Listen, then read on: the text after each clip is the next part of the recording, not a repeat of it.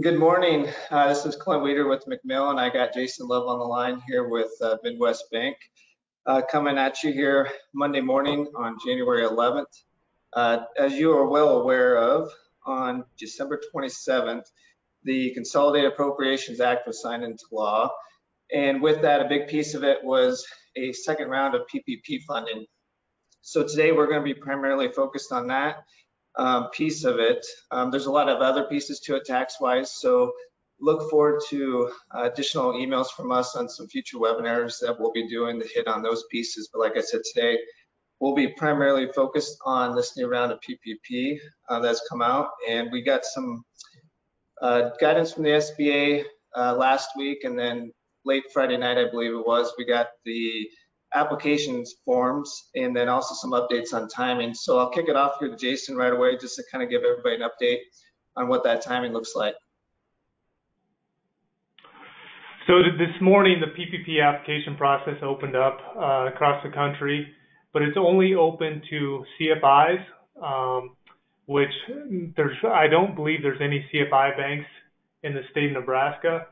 CFI is a minority-owned bank.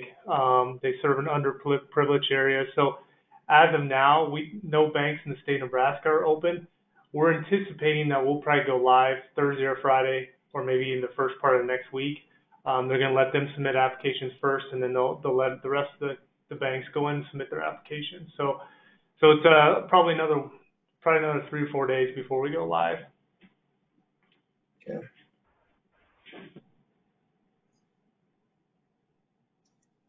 All right, well, we got a few slides to get through here. If you guys have any questions throughout this, please use the chat box. We're going to be watching that throughout and answering your questions here throughout, or we can hit on them at the very end. So please don't hesitate to ask any questions here. We're getting up to speed on a lot of it, just as you guys are. So there's a few things we don't know 100% certainty on yet, but we'll go through what we know as of today. So one of the biggest things that came out of this act was the PPP deductibility. We all know what the CARES Act that was passed last year, the original intent of Congress was to make this tax-free. Later on, the IRS came out saying that, yeah, the loan forgiveness is tax-free, but the expenses used for that forgiveness are no longer deductible. In most cases, your payroll that you use for the PPP loan forgiveness. With this new act, that has been fixed. So as you can see right now, gross income does not include any amount that would otherwise arise from that PPP loan forgiveness, and all those deductions are now allowable. So that's great. In addition to that, the PPP forgiveness will still increase your tax basis, and then it also will not reduce any of your tax attributes, so no negative impacts there. And then, like I said, this is a retroactive change, so it goes all the way back to the beginning of the CARES Act. And then we'll also apply it to the second draw of PPP funding. So good news there. All right, so here are some of the PPP provisions in the CCA Act.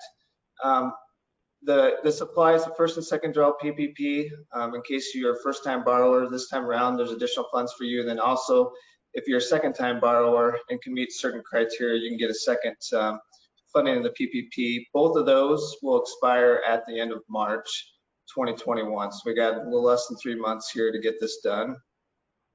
So the second draw loans are for the hardest hit borrowers, generally under 300 or fewer employees.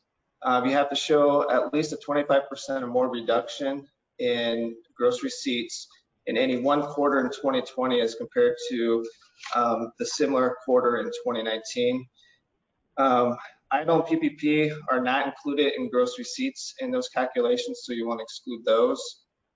They are going to be based on calendar quarter. I haven't heard anything otherwise from the SBA or the Treasury on that. You will have to certify that you either have used or will use the full amount of your first PPP loan funds. And then comparisons will differ for borrowers that were in operation the entirety of 2019. We'll go through what that kind of looks like here in a few more slides. So just a little bit here. Clint, I want to mention that on that the 286 million or billion that's been allocated for this program, that's about half of what was allocated for the first wave. So I think there's some people have some urgency behind that, but we don't feel like there's going to be that many people eligible for this because of the reduction of 25%. So obviously it is urgent to get your application in, but it's not, last time around, I mean, it was a mad rush and the money was used up in 12 days. We don't foresee that happening this time around. Okay. According to the SBA, here's a listing of everything that you include in your gross receipts when you're looking at the comparison from quarter to quarter. So it's basically everything that you would think would be included. The one thing it appears it does not include, and we've gotten this question from some of our farmer clients, Form 4797, the sale of fixed assets, does that get included? Based on what I've been reading, that will not be included in your gross receipts when you're looking at the quarter by quarter analysis. So just a heads up there, if anything changes there, we'll let you know.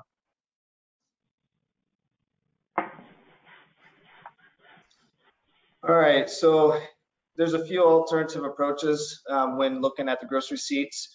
If you were in full operation for the entirety of 2019 and 2020 here, there's a simplified approach where you can just look at the full year. So if your full year gross revenue dropped by 25% or more, you can use that as your basis for needing the funds versus looking at each quarter. So it just depends on how you keep your books and records and where you're at from that standpoint. You'll need to submit copies of any annual tax forms to substantiate the revenue decline. And Jason will kind of go into a little more detail what they're going to be looking for from their clients to substantiate that, including bank statements and financial statements. And then also, like I talked about, there's an alternative approach. So if you were not in business for all of 2019, you can actually look at, say, quarters 3 and quarters 4 of 2019 when you're comparing, a quarter in 2020. Or for instance, if a borrower started business in quarter 4 of 2019, you can look at quarter 2, 3, or 4 of 2020 and compare it to that quarter 4 of 2019. But just note that you have to have been in business prior to February 15, 2020 to be eligible for this second draw PPP, just like it was with the first round of PPP. But if you were not in business all of 2019 or started right at the beginning of 2020, there's alternative methods to use to figure out that 25% or more decline in gross receipts.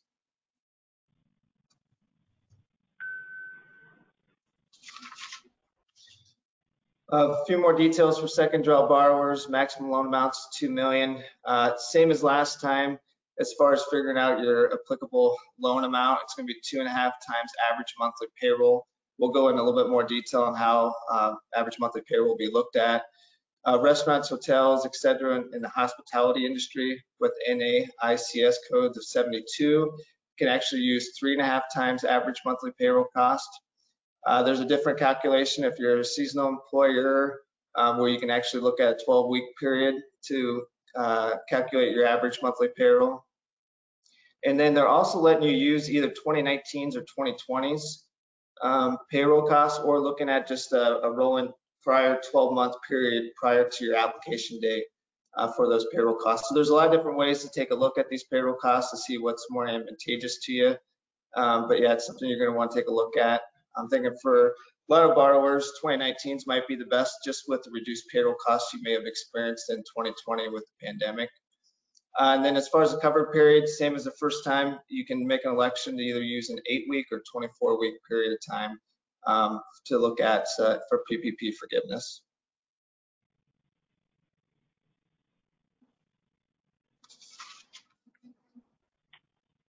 Okay, the second draw documentation, generally it's going to be the same as the first draw. So we're going to require customers to fill out the application. We'll show you guys the application here in a little bit.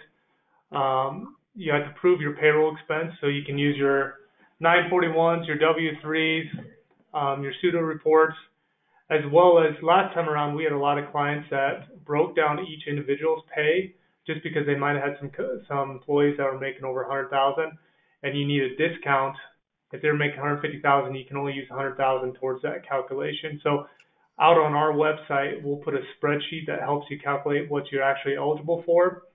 Like Clint said, you can use your 2019 numbers, and if you use the 2019 numbers in the same bank, you don't have to provide all that documentation again.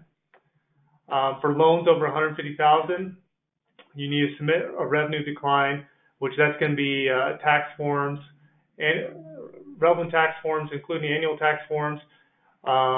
If tax forms aren't available, which in most cases are not going to be, quarterly financial statements. And then if your business does not do financial statements, you can use bank statements to prove that reduction of 25%. And that's for loans under or over 150,000. For loans under 150,000, all you need to do is submit the application. But at Midwest Bank, what we're going to do is we're going to ask the customers to show us the 25% revenue reduction before we submit it to the SBA. We just don't want to get into issue here in 24 weeks when you're asking for forgiveness, and then all of a sudden the SBA asks for it at that time, and then for some reason you missed it by 5% or something like that.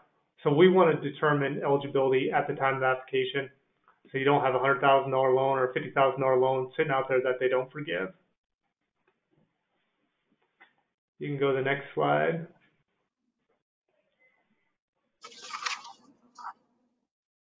The borrowers to submit the SBA form 2483SD. This is for the second draw.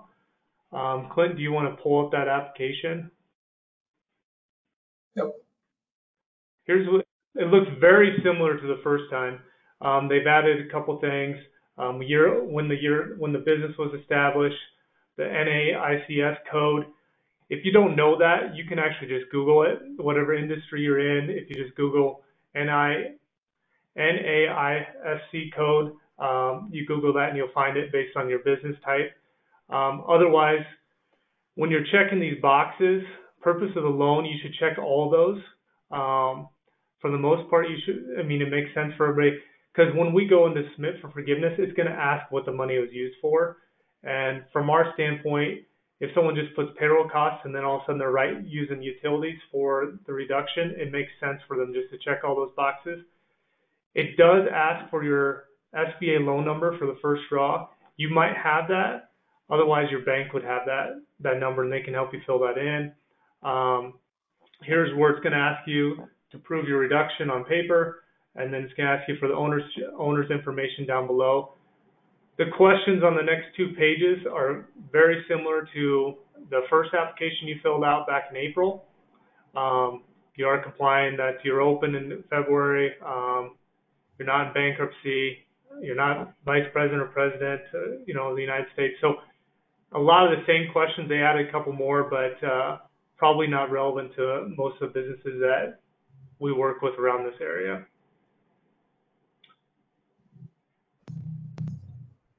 The lender will submit the applications on a new SBA website. One thing to note is, obviously it's not open to banks yet, but also the last time around, the SBA gave the banks an authorization number right when they submitted it to the SBA. So we knew it was approved. We knew the $20,000 was allocated.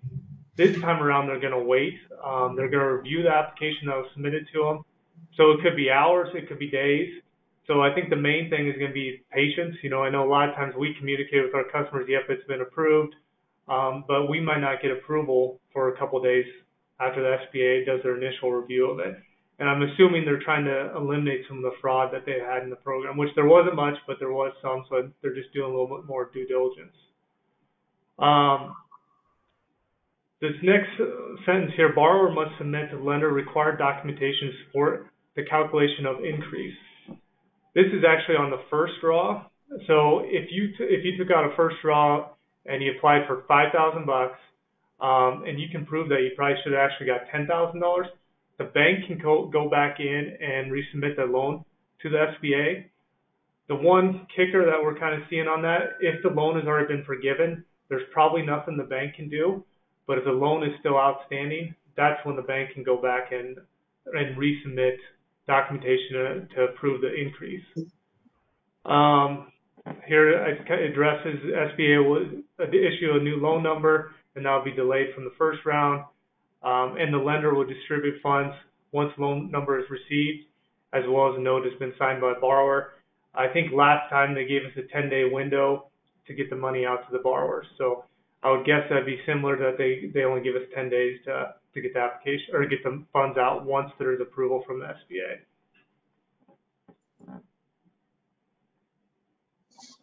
Certifications, you certify that you will not receive another second draw. You realize that you've had a reduction in excess of 25% in the comparison year. You have used, and we've talked about this already, have used or will use the first draw on only eligible expenses, and you're not an ineligible entity.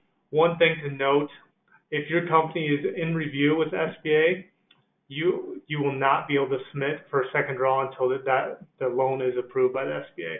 But that's only for businesses that are under review or they're asking for more clarification. We've had a handful of our clients get reviewed or audited. We've had no issues, but it seems to be the higher dollar amounts that they're looking at a little bit more. So.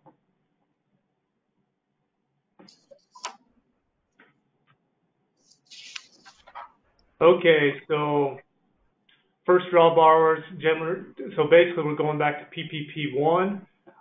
They've allocated $35 billion for first-time borrowers. So if you're unable to get in on that the first time, your business has to have 500 less employees, sole props, independent contractors eligible, self-employed individuals are eligible this time. Nonprofits, including churches, are eligible. It does add a 501c6 as well as designation of marketing organizations to this. Chambers, commerce are eligible. That fall under the 50c3, but they have to have 300 or less employees. And as long as 15% of your receipts, 15% of your activities are under $1 million, does not go to lobbying, which I don't think we'll probably have too many of those. And then it adds news organizations and housing corporations to this as well. And maybe this is a good time to talk about the farmers. Oh, you're good? Okay, perfect. That's the next slide. So here's a few other things with the PPP. We've gotten a few questions on this. So there is a specific carve out this time for farmers and ranchers with Schedule F. They can actually use their gross income instead of the net income on their Schedule F when computing the Schedule F or computing their PPP. That limited a lot of people on the first go around, especially farmers. So they have this carve out for it. You can either use their 2019 or 2020 Schedule F when computing this. Loans can be recalculated if it result in a larger loan and applies to PPP loans before, on, or after the date of enactment. So a couple things here that we're still looking for clarity on. One is if a farmer applied the first time, already got their loan forgiven, it appears that they cannot go back and get more if that first PPP loan has already been forgiven. And then the second item of clarity we're looking for yet from the SBA is if a farmer didn't apply for that first round of PPP, are they still eligible under this new provision that's really in a provision for second-time borrowers, whether they can go and get that. Obviously, this would be a big deal for the farmers, having it based off of gross receipts versus net income, because you just need to show 100,000 of gross receipts to get the max PPP loan for a sole proprietor, which is $20,833. So we're going to look for some more clarity there, but that's what we know as of now, that it's based off gross, but need to define those two additional items there. This also defines. Oh, go ahead. Can you maybe explain? So, like, if it was a rancher or a cattle farmer, and they sold some cattle for $500,000, the cost of goods was, let's say $450,000. Are you guys looking to? We've had some questions on this. Are they adding back the cost of goods because the receipts are actually what they sold it for, or are they not adding back that cost of goods, the cost of the livestock? I think, from my understanding, you would exclude that cost of goods sold, so you look at just the gross amount. Now, there are some questions for like a rancher that has breeding stock, and I know I mentioned earlier that the Form 4797 is not included in your gross receipts. If a rancher were to sell those breeding stock, most times they go on Form 4797.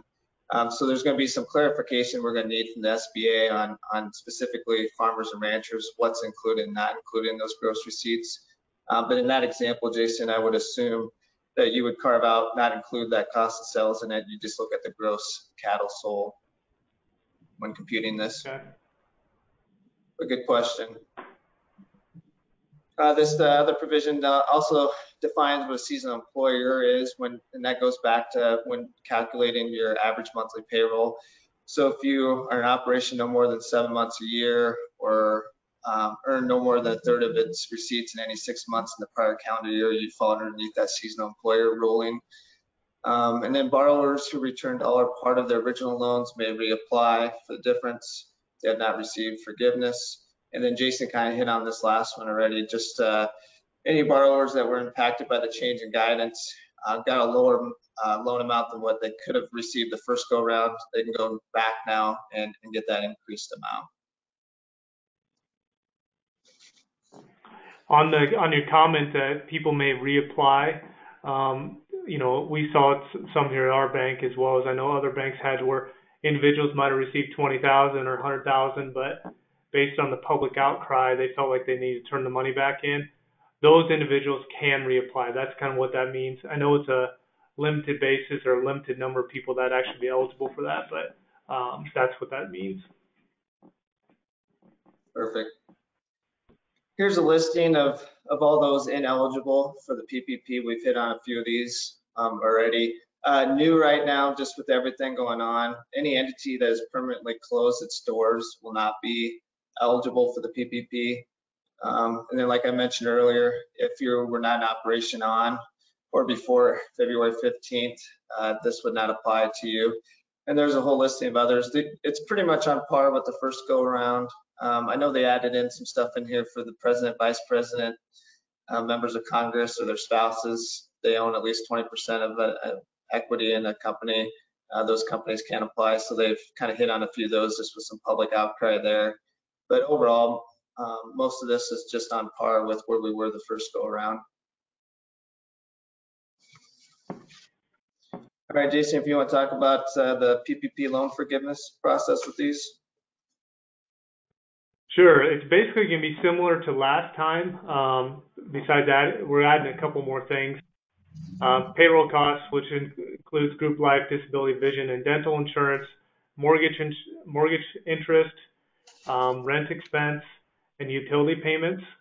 The additions to the round two is PPP. If your business had to buy PPP to keep your workers safe, you can use that. Supplier cost, operation expenditures, so software, cloud computing, and other HR accounting, property damages as there are rioting and stuff like that back this last summer. If your businesses suffered a loss due to that, you can add that expense.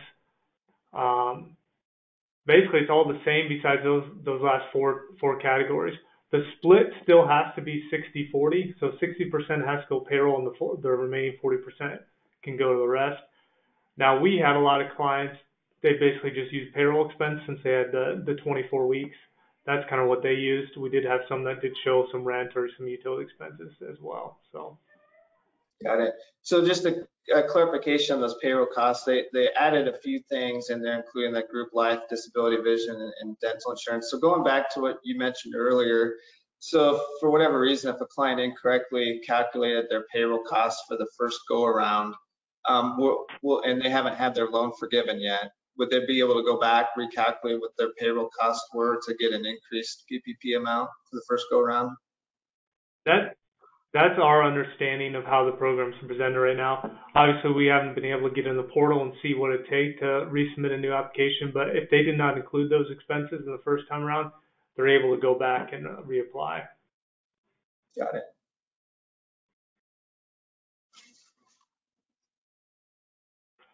So if you remember, the first time around, there was a simplified loan forgiveness application for borrowers under $50,000. They've moved that up to $150,000 this time, which that'll cover probably 85 to 90% of the applications out there. It's basically a one-page document. You sign it, you put in your loan amount, your loan number of employees you retained, estimated loan amount spent on payroll. It's very simple. They haven't created it. As you can see, they have 24 days to create that form. So they haven't created that yet. And you do have to retain that documentation for 4 years for employment and 3 years for other documentation. So if you use utility expense, rent expense, you do need to keep that for the next 3 to 4 years. One thing we're advising our clients is just to get us application as well as the records, and we'll hold on to it for them. We'll scan it in, and we'll just make sure that we retain it just in case there's ever an audit down the road.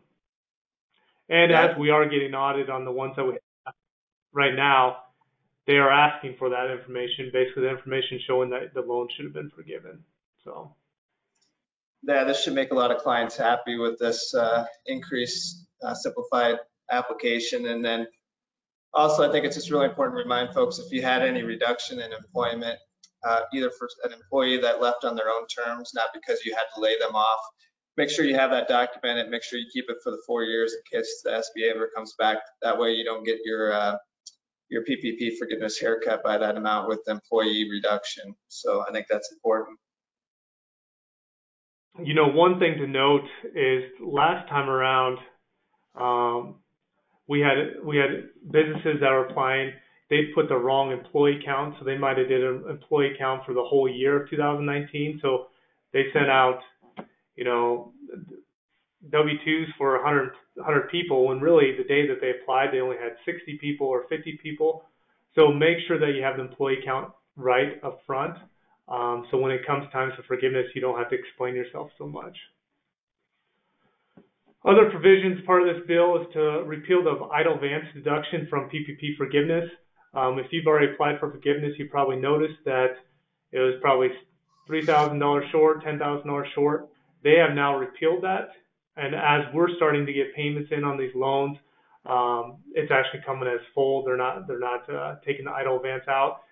The SBA has communicated with us that they will be getting us the money plus interest in the coming days, coming weeks. They haven't told us exactly how they're going to get us the money, but the money's going to come to us, and then we'll allocate it back to the customers if they've paid off that idle advance. And then you'll get the interest as well. There is an extension for payments on the 7A, Nedco loans, Express loans. Last year, if you had an SBA loan, they paid 6 months of payments for you. This time they're gonna do 3 months, and it's gonna start in February. The amount is capped at $7K per month. So if your loan payment's $20,000, you will be responsible for the additional $11,000. Underserved areas will receive additional 5 more months. We haven't heard exactly how that 5 months works. What do you have to do to prove it? Or if it's just certain areas of the United States that would get that additional 5 months of payments. And tax treatment's consistent with the PPP.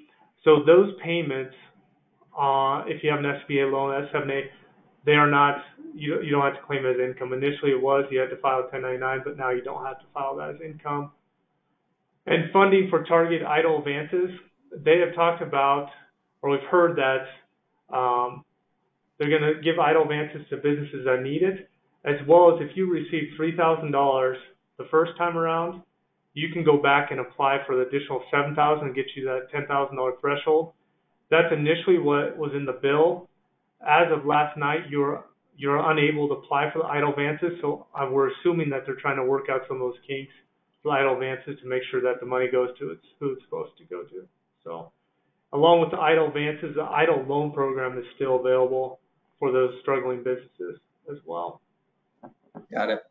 Yeah, I think those are some key things there. So overall, 3 deals now are tax-free. Your PPP, the idle advances that you originally got, and then if you had any help with the SBA loans that you had prior to this pandemic and the SBA paid on those loans for you, those payments are tax-free to you as well. So those 3 are some nice deals that came out of this.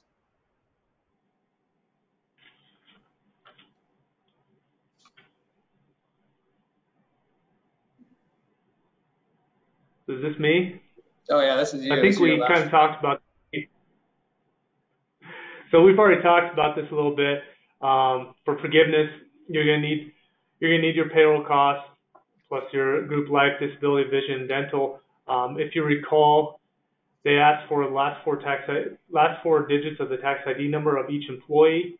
So last time around, there was a spreadsheet that most of our clients use to kind of documentate that. Their 941s, their unemployment forms, that kind of helped show what their actual payroll cost was. Mortgage interest expense, that'd be a statement from your bank showing how much interest you paid during that covered period. Again, the forgiveness can be 8 weeks or it can be 24 weeks. That's totally up to you. The split must be between 60-40. And we've already talked about the simplified application, forgiveness application for loans under 150,000. Perfect. All right, as I mentioned kind of at the beginning, with this act, there was a lot of different tax pieces added in there, including a lot of tax extenders, including energy credits and different things like that. We're not going to get into that here today. Here's some key ones that came out of it, though. They extended the credits for paid sick leave and family leave. We're actually going to be hosting a webinar here in the next week or two that's going to really hone in on some of these employer issues that we're having. So it's going to be more focused on like an HR perspective, what employers are currently going through, issues they're seeing, how they're handling it, and how these tax credits and different things like that are playing into helping businesses. Some more to come there. Meals are now 100% deductible in 2021 and 2022 if purchased from a restaurant. So those are business meals. Normally, those are only 50% deductible. So now for 21 and 22, those are going to be 100% just to incentivize folks to help the restaurant industry, which has been hit pretty hard here this last year. One piece that's kind of fallen a little bit past us this past year was the employee retention credit. The reason for that is under the CARES Act, you could not have both a PPP loan and utilize this employee retention credit. With this new act, that has been repealed retroactively to the beginning of the CARES Act. So basically under the CARES Act, if you saw a reduction in gross receipts of 50% or more in any quarter, or if the government required you to either fully or partially close down for any given period of time, there's a tax credit that would go on your Form 941 that would basically reimburse you up to 50%, up to $10,000 of wages per employee for the year. So it'd be about a $5,000 credit max per employee. So I encourage you, if any of those circumstances hit you, take a look at that and we can help you with that. But that's a key thing that we can retroactively go back to 2020 and look at. For 2021, for these first 6 months, it's actually, I think, only a 20 or 25% reduction in revenue and a few other criteria that you have to hit in order to get that. Another key thing is you just can't double dip with your PPP deductible items. So if you used 100,000 of payroll for your PPP forgiveness in 2020, you can't also use that 100,000 of payroll for this employee retention credit. So you got to kind of split the two. But so that could be potentially a big item for some restaurants or some other industries that were hit pretty hard here in 2020. So take a look at that. We talked about the PPP basis issues as far as increasing basis. We're good there. And then IRS has been kind of rolling out with some new programs to help with payment penalty relief, especially if there's a taxpayer that's been really struggling making any tax payments here in 2020, particularly with payroll and different things like that. They're rolling out with some programs to help certain taxpayers with relief. One other thing I want to mention, we are posting stuff to our website to keep everything as up to date as we can. So if you go to our main website and scroll to the bottom here to this coronavirus link, you can click on that. And right now we included a tab here just for this new Consolidated Appropriations Act of 2021. Under the resources here, we have applications out there. And then we also have this calculation spreadsheet that we have out there. We have a few tweaks to make to it yet, but it will basically help you if you're trying to figure out if you're going to meet that 25% reduction or not. So basically, you just need to fill in these input fields here in orange. And we kind of made it a little bit more simplified to where you put in your year-to-date gross revenue for each of the periods. So you put your year-to-date information here for 2020, over here for 2019. Then these cells over here will automatically calculate your change in gross receipts quarter to quarter. So we'll continue to keep this spreadsheet updated on our website. It's the most current information available to us, but want to let you guys know that that's available. And I think like last time, making sure we're flexible because the program changed numerous times last time around. So constantly be checking with your bank, your accountants for any changes that might be coming about the program. But banks in this area in Nebraska, most banks should be live probably end of this week or first part of next week. So Awesome. Just checking our chat section here. I don't see any questions. If you guys think of anything afterwards, feel free to shoot us an email or give us a call. Be more than happy to help you. Once again, thank you, Jason, for joining us, and you've been awesome as always. So appreciate your time and everything. And sounds like we're going to have a beautiful week ahead of us. A couple days in the 50s for January in Nebraska. We'll take it. Don't think we'll complain about that. So if you don't have anything else, Jason, I think we'll call it a morning. This no, will be. Did you see the questions in the I think, questions tab? I got my chat box open. I don't see any. If you have some, Jess, if you could read them out, that'd be fine. Yeah, there's like a separate questions tab. There's a chat and a questions. So does forgiveness equate to use of funds of previous PPP loan?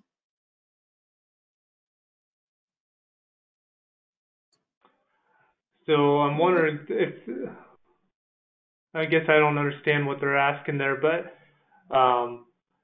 forgiveness is basically you used all the money and then you applied for forgiveness through your bank and the SBA, and it's been approved by the SBA. So if that's what they're asking on the first one, that's what that means. If you've used all the funds but you have not applied for forgiveness, you still haven't officially applied for forgiveness with the SBA. If that's what they're going after.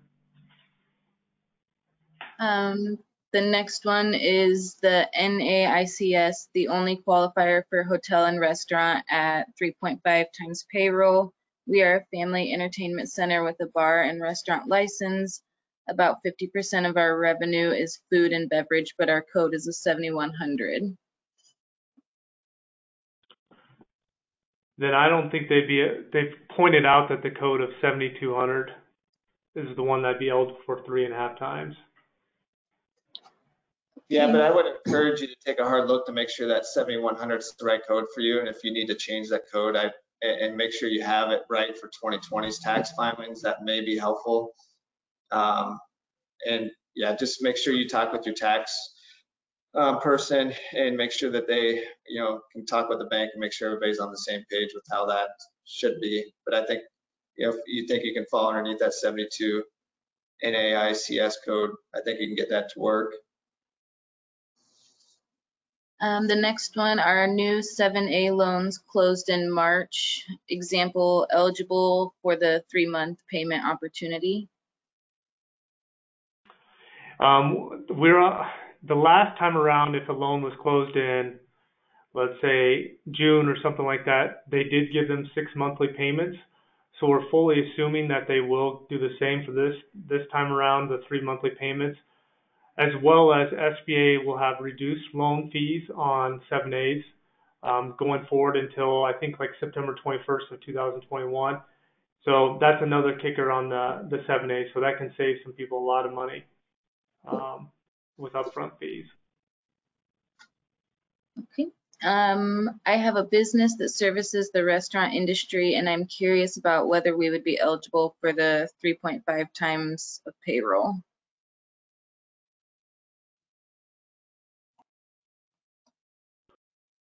Do you want to comment on that, Clint? I mean, if it's a supplier and if your NAISC code is, or SC code is, not 72, maybe that's something you need to review and see if it's correct. Yeah, I agree with you there, Jason.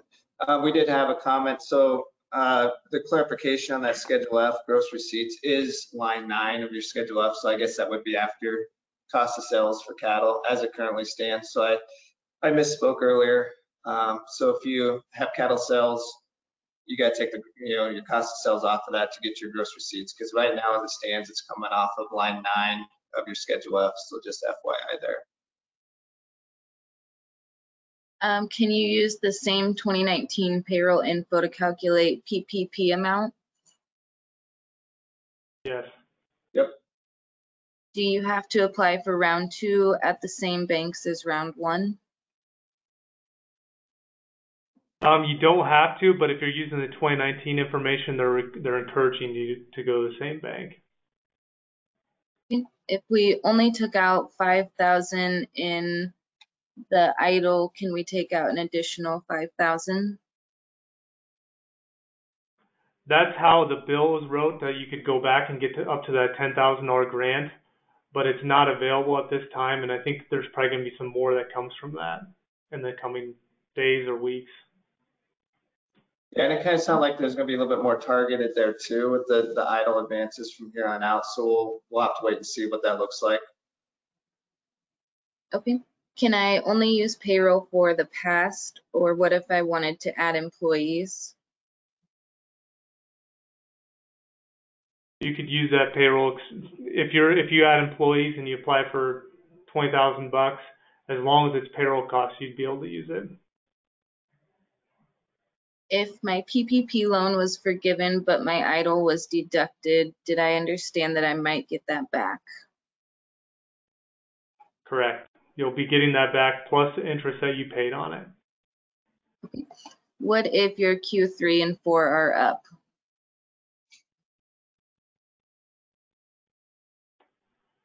If your quarter 2, 3, and 4 are up compared to the 2, 3, and 4 from last year, you wouldn't be eligible. But if your Q2 compared to Q2 Quarter of one. last year is down, you would still apply. I mean, it would still work for you. So just because if you had a bad Q2 compared to Q2 of 2019 and then things went up, you're still fine as long as it's just that one quarter compared to the comparable quarter of 2019. Yeah. My company had less than 500 employees in 2019 and less than 300 employees in 2020. Would our company qualify for the second round PPP loan? As long as you can show the reduction of 25% in revenue, then yes, you would be eligible. Can you qualify if you have outside income from your Schedule F?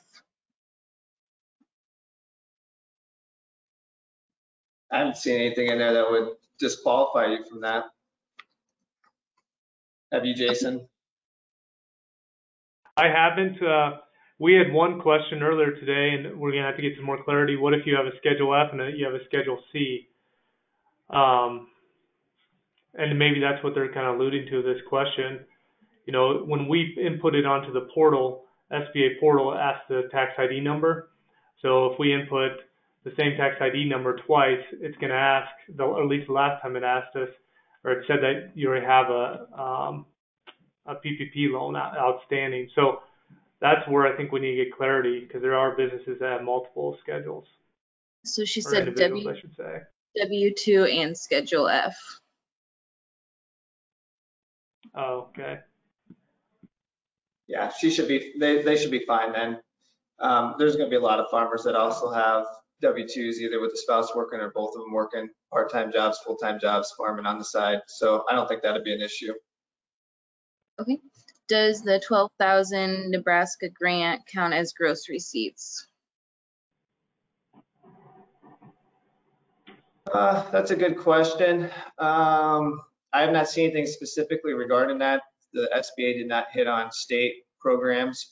I would assume that you would carve those out of gross receipts, no different than the SBA has said the EIDL and the PPP funds are not included in gross receipts. So I would assume the same for the Nebraska grant.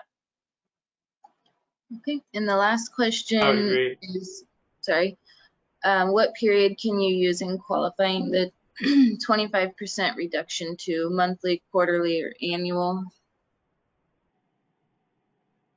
It's a quarterly look, so any one quarter in 2020 as compared to the comparable same quarter in 2019 is what you would look at. And from my understanding, the SBA has basically kept it to calendar quarters. correct me if I'm wrong, Jason, but it looks like it's calendar quarters. Yep, And then yep. there's those special rules that we talked about with regards to businesses that either started in 2019 or in the very beginning of 2019. There's a few different alternative methods.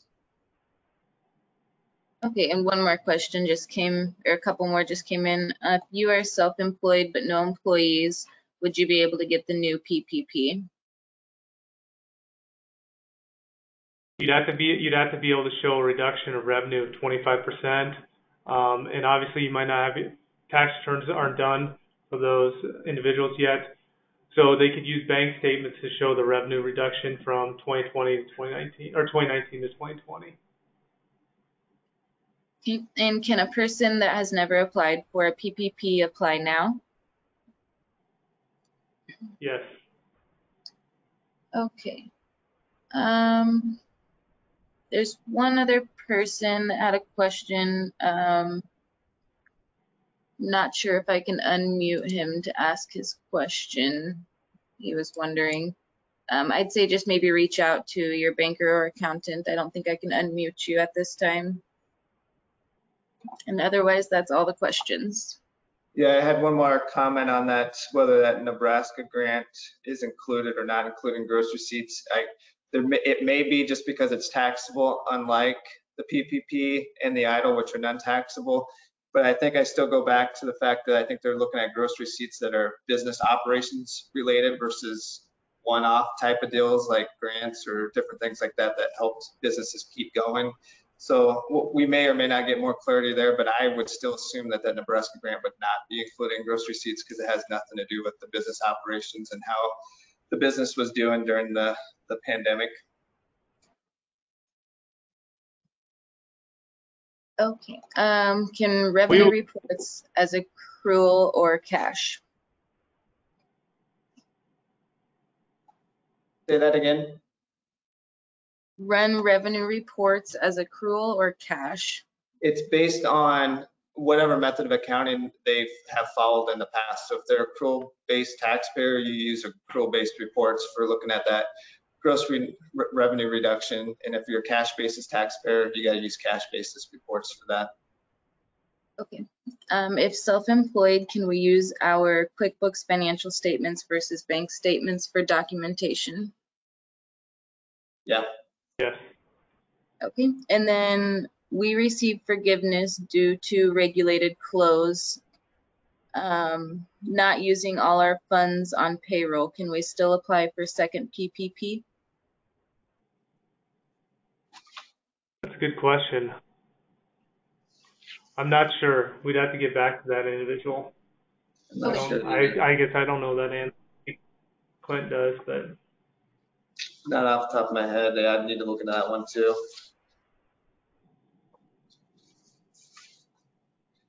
All right. That is all for now. we will keep our website up to date with the applications as well as this webinar. We'll put this webinar on our website, as well as some spreadsheets to help you compute your payroll information and forgiveness. Perfect. We'll be doing the same. So once again, thanks everybody for joining us. I hope this was informative and helpful. If you have any questions, reach out to us. Otherwise, have a great rest of your week. Take care.